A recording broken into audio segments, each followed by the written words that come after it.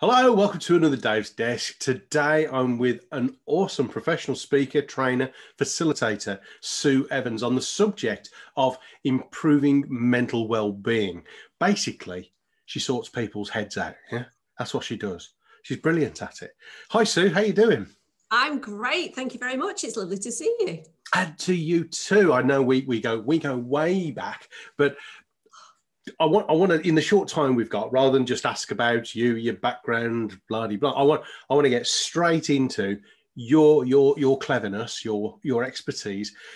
I want to pick your brains. Everybody talks about emotional well-being and mental well-being. Is there a difference? Probably not. I would see the two being incredibly tightly linked. I'm struggling to see what the difference would be. Obviously, maintaining whichever you want to call it is quite important. If you don't, it's going to show up emotionally and in all sorts of other ways. So really looking after it is the key. Okay, and I know both of us, unlike many people in the world of stress management, are very much into stress prevention being better than cure. I know that you work one-to-one with people, but also your speciality, the thing that makes you a little bit different to many people working in the wellbeing sector, is that you have an engineering background. You is clever like that in it. And you blend the wonderful stress prevention stuff with implementing it into organizations, teams, processes, and systems. So can you give us an example of how a company could implement a well-being strategy? Yeah, and I think that's the important thing, is to recognize what a strategy is, because an awful lot of organizations haven't got that far yet. And it's definitely not a few intentions written on a piece of paper. So as you say, what I do with the strategy work is drawn from a history of working in industry long before I got anywhere near the wellbeing space, and leading transformational programs. So I've got a lot of experience of going into organizations that are really quite stuck in firefighting mode. Yeah. Where there isn't actually very much capacity for doing anything different, because all the capacity gets used up fighting the fires, and gradually turning that into something that's approaching world class. So the building blocks of putting the strategy together are actually quite simple, but if one of the blocks is missing, the rest kind of wobble. So there's lots of organizations who I've spoken with, and one of the core questions I love to ask, maybe it's the engineer in me, is why? So when I'm speaking to organizations about what they're doing around mental well-being, and there's a lot of things like first aid training or awareness training, so that people are more willing to talk about what they're experiencing, all sorts of activities. And when I say, why did you choose that particular activity? Very often there's the kind of blank response of, what do you mean? Why? Yeah, tumbleweed. Yeah. That is a clear sign that it isn't strategic, that it isn't linked into everything else that's important in the organization. Tick box learning exercise. Yeah, and I don't think that's even intentional. I think No. Not usually. I mean, it can be sometimes that we're really busy and we've just got to do something and we've not got time to think about it. But one of the problems that leads to is it yo-yos. What do you mean by that? It's very typical where mental well-being gets loads of buzz and loads of energy when there's an awareness event, and then in between it disappears without trace. That is one of the biggest warning signs that it isn't strategic. Right. Because when it is, that momentum maintains, even when the person who kicked it off gets busy doing something else, even when there's other fires to fight. So it's that sustained momentum that starts to make all the difference. So consistency of action is essential. I mean, I know in the education sector, stress is rife, and they frequently have these little soundbite events. There, perhaps more than ever, it is that consistent approach that would create the biggest value and benefit, but not just in actually people's well-being, but it also has a business context in education and in industry, a measurable positive impact on longevity of staff, productivity and effectiveness of staff, and reduces sort of the furloughing of staff, going off long-term sick. Absolutely huge. Profitability goes up. It actually makes money, and it's a legal requirement, isn't it? I mean, let's be honest here. We should be doing it. We should. And okay. There was a big study which was updated summer last year. So a study by Deloitte that looked at some national wellbeing programs and the kind of returns. So these are the proper hard cash returns that they get. £5.20 for every pound invested. Whoa, I remember doing a similar exercise with the chief exec group, and I just got them to write down all of the things that would cost them if one of their key leaders went off long-term sick with stress. And that was including everything from advertising for a replacement, everything, the impact. And in one case, the average in the room was somewhere between 30 and 100,000. The biggest one was in excess of £250,000. Wow.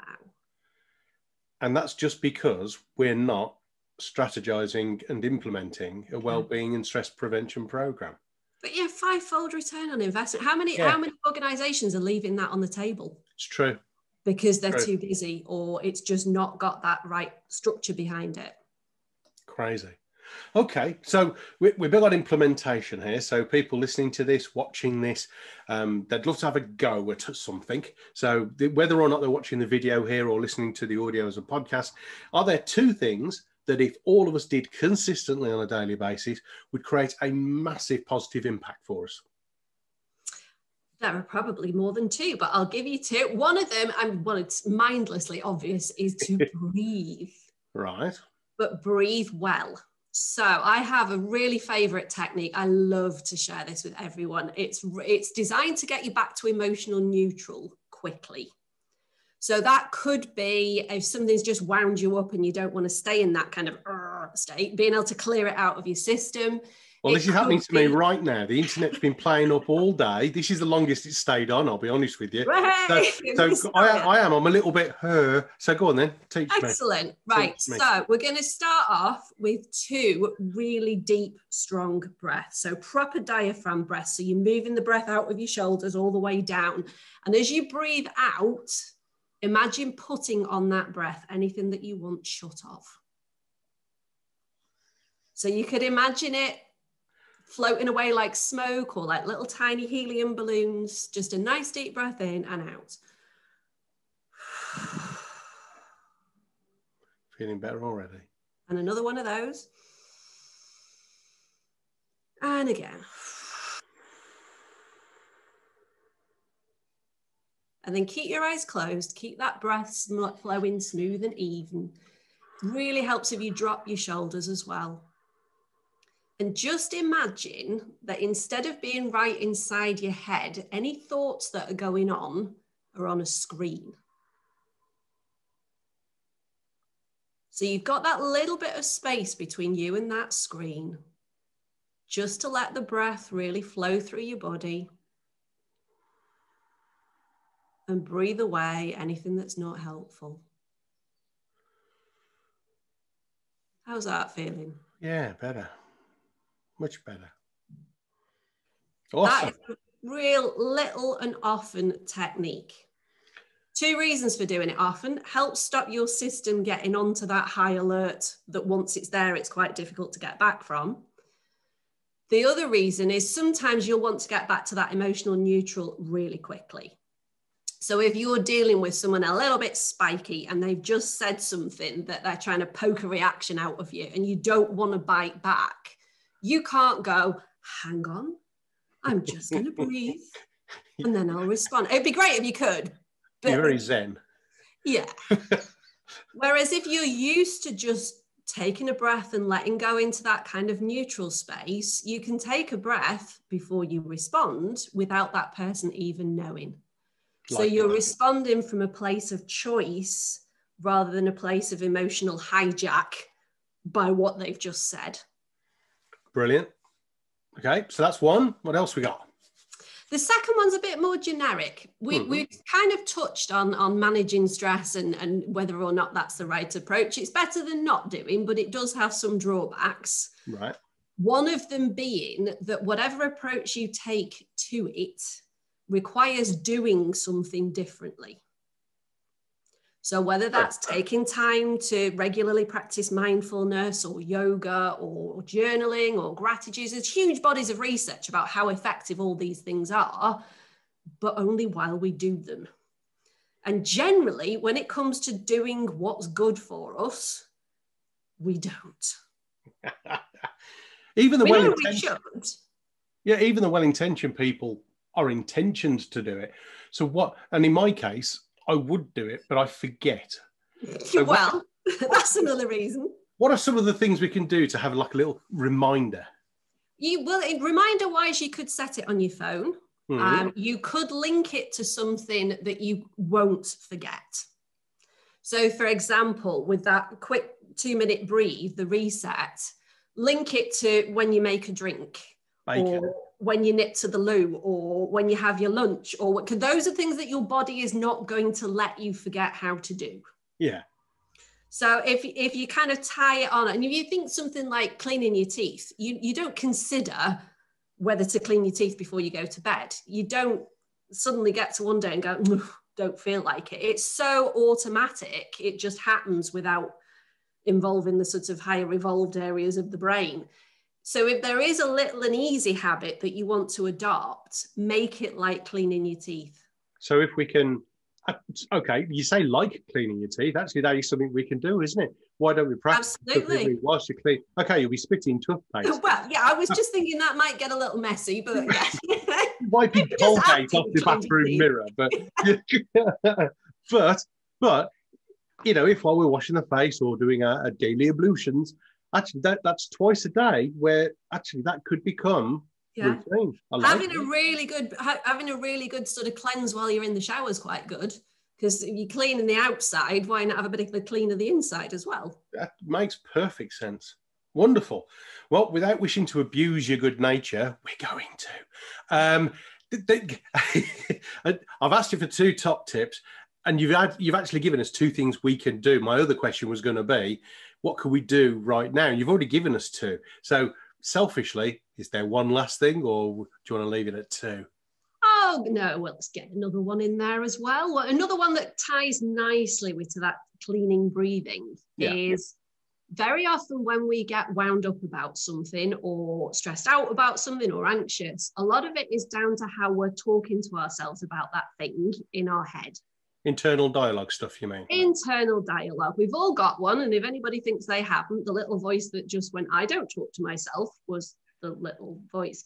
Now, it's not all bad, because that's also the voice that says, oh, when you've done that, you need to remember to do that. Or sometimes it's really, really helpful as well. But sometimes it can get a bit carried away.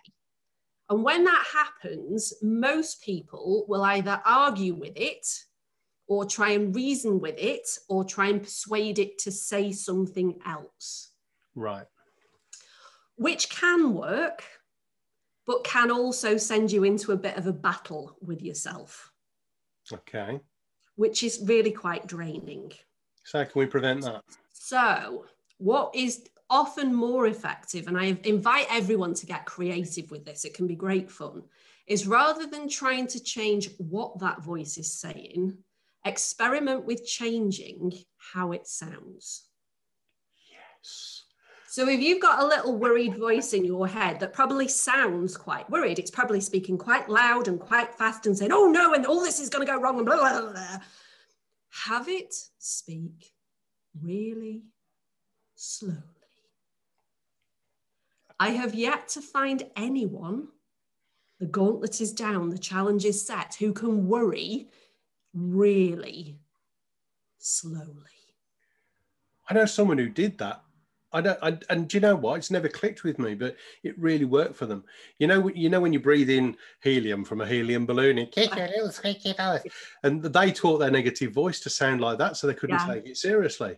Yeah, I've used imaginary helium many, many times. Love it. And the thing is, I mean, there's a few sort of guidelines to get it to work really well. So, you know, there's that little bit of repetition so that what you're basically doing is retraining your brain's autopilot, because that automatic thinking that happens all by itself that sometimes isn't helpful, sometimes just needs a little bit of a nudge to do it nicer. And it might be that what that voice was saying needs to be acted on, but saying it in a helpful way, you're much more likely to engage with it and go, actually, yeah, I do need to pay some attention to that. Brilliant. So once you've found out whether it's with helium, whether it's making it slow, whether it's having a signal interrupts, whatever it does that interrupts that voice to make it feel better, repeat it 4 or 5 times. So what you're doing there is retraining that autopilot, do it like this, do it like this. And then very often the unhelpful, whatever it was going on, stops altogether. Brilliant. Absolutely first class. Wonderful information from a wonderful person. So if there's corporate HR or L&D person going, okay, we need this strategy, or whether or not there's a group of head teachers going, we need our head sorted out. How can they get in touch with you, Sue? I'm on LinkedIn, Sue Evans. There's quite a few Evanses, and it's also fast-pathways.com is your one-stop shop for all things well-being. Oh, you've said that before. Loving it. I haven't, actually. I'm not sure where that came from. Sue, you've been wonderful. Thank you as ever. God bless you. Thank you very much. Everyone else, please do Sue the credit of applying something. That is the biggest compliment we can ever pay our expert contributors. Thank you very much, all of you. See you soon on another Dave's Desk. Thanks for watching. Please subscribe and hit the notification bell for more videos. Then click the TV to watch the next video. Oh, and don't forget to visit our website at davidhyner.com to claim your free audiobook. Until the next time, go Rhino. Have in it.